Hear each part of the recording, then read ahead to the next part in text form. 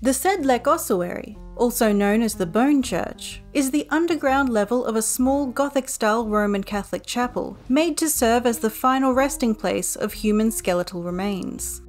It is part of the former Sedlec Abbey in Sedlec, a suburb of Kutná Hora in the Czech Republic.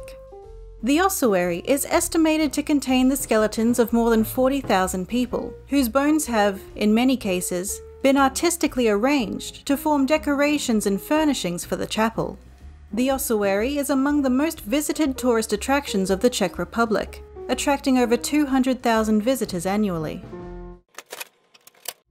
In 1278, the abbot of the Cistercian monastery in Sedlec was sent to the Holy Land by King Ottokar II of Bohemia.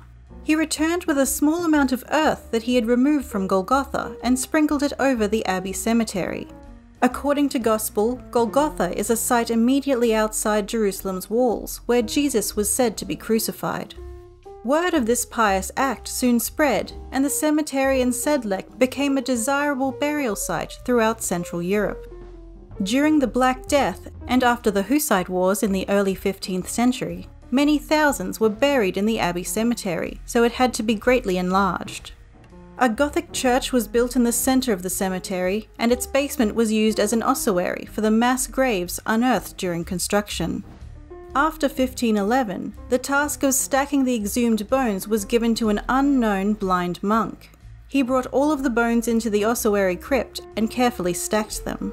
Legend has it that, once he had finished arranging the bones to his liking, he regained his sight.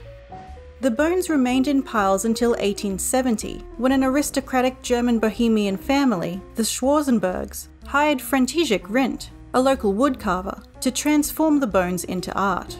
Rindt arranged and constructed what we see today, including a chandelier with one of every bone in the human body, and the coat of arms of his employers, the Schwarzenbergs.